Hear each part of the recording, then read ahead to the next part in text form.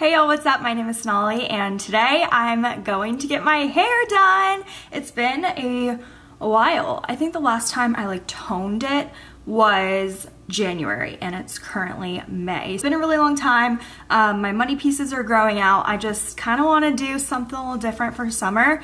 And I have two options. I either want to keep it ashy. It's pretty much what I already have, but just add a little bit more color. So lighten it up a bit.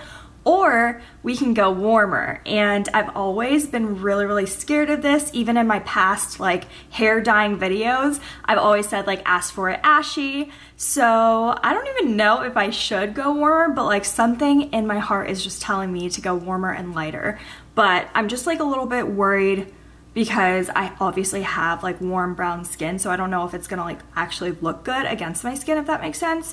Obviously I wouldn't ask for anything orange or red, but I've just been seeing this beautiful caramel color all over Pinterest, and I feel like Kylie Jenner is the first person that I saw that I loved it on, but obviously she is definitely not my skin tone. So I'm gonna ask my hairstylist what she thinks about the warmer tones and see if she can make it happen, or even see if she thinks it will look good on me, and then kind of take it from there. If you have never dyed your hair, the one thing I will tell you guys is that hair fades. So it's really hard when people ask me oh, what color did you ask for? Because first of all, I didn't really ask for a color. I just showed her pictures at first and just showed her inspo of what I wanted, and she could kind of recreate it from there. Also, my hair does fade, so it was a lot darker, especially when she tones it. It definitely is darker than what you see now. There was this one point where my hair looked so good, and then I cut it all off and dyed it again, and I really regretted it, but also it kind of needed a touch up, everything was just getting a little grown out.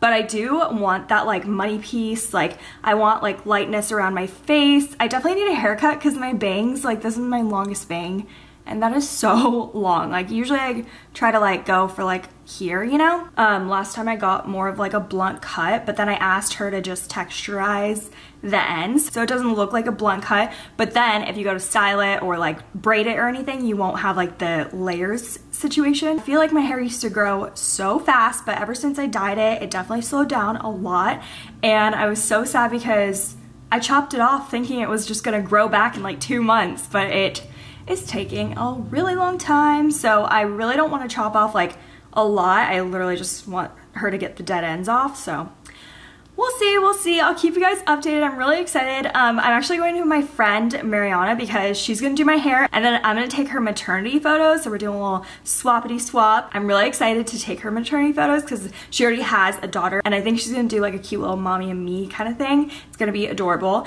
But I kind of want to take a couple of TikToks so I can do a transformation video on TikTok. So I'm gonna go and do that, and then we can leave for the salon. I just got to the salon and I'm getting a little nervous now, and you know that feeling when you're okay, I'm gonna do it, I'm gonna do something different, I'm gonna go big, and then you literally freak out and just play it safe, because I feel I'm feeling those vibes, but hopefully she encourages me to do something different. I'm here with Mariana and we are getting started on my hair. So do you want to explain what you're thinking? So we're definitely going to put it all in foil just because Sonali has super dark hair. I know she wants to cut a lot of the brassiness, so putting it in foil is going to help to really protect the heat and make sure the hair is lightening evenly and very thoroughly. Yeah, there's also a technique called painting on the hair, so we're going to stay away from that because that's usually when you have ashy or the brassy tones, and we want to get rid of those. Yeah. So all in foils, really small sections, balayage effect, teasing. I'm excited. I think so. We're gonna go a little bit lighter and just bring the color up and more color for the summer, because I feel my hair just grew out. Now I'm looking at it and now it just looks black again. So I definitely want to get more color in there.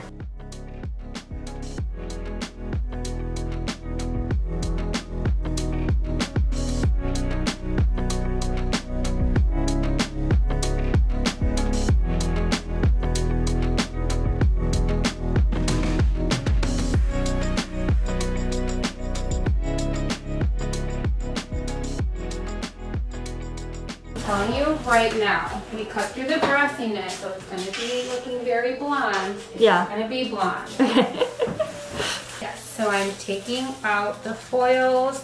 It is looking very light because we did want to cut through all of that brassiness, because that's like the one thing Sonali was telling me that she did not like about her hair sometimes.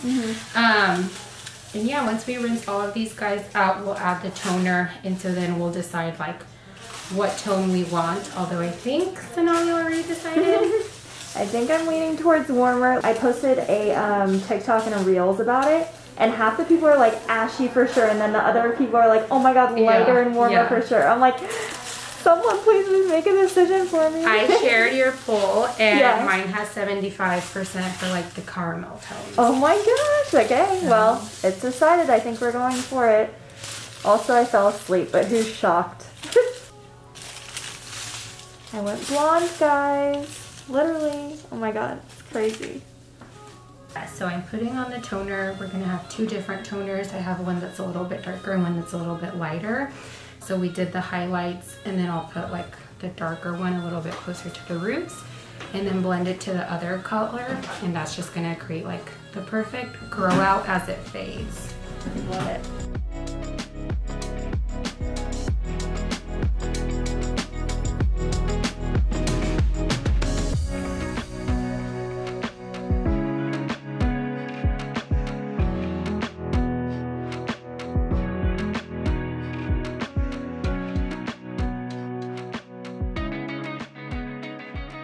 This is the final product. I'm obsessed.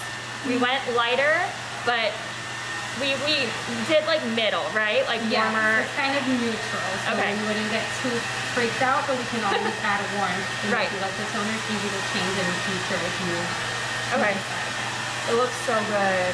Oh my gosh. I can't wait to like curl it and style it, you know. Okay, I'm also getting a haircut while I'm here because I never get haircuts, so it's much needed. Mariana's gonna tell you guys what she did exactly, so in case you guys want to know, for your next hair appointment, she's gonna tell you, okay? So we did a foliage. What that means is that it's a balayage, but it's all going to be put in foil, so that way we were really able to cut out all of the brassiness. I know I said that, but you cannot stress that enough.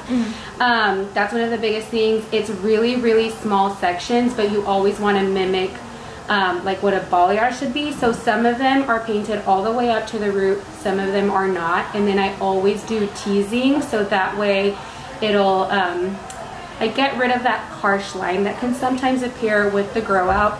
And then with the toner, we did a shadow root plus like the rest of the toner, so a darker toner, and then melt it into a lighter toner. That's also going to help the whole fading process and the whole growing out process, so hopefully this will last Sonali a really long time. Yay! Thank you so much. I'm so excited to like style it and just, you know, take off my mask and see it without my mask, but all right, this is my new hair, people.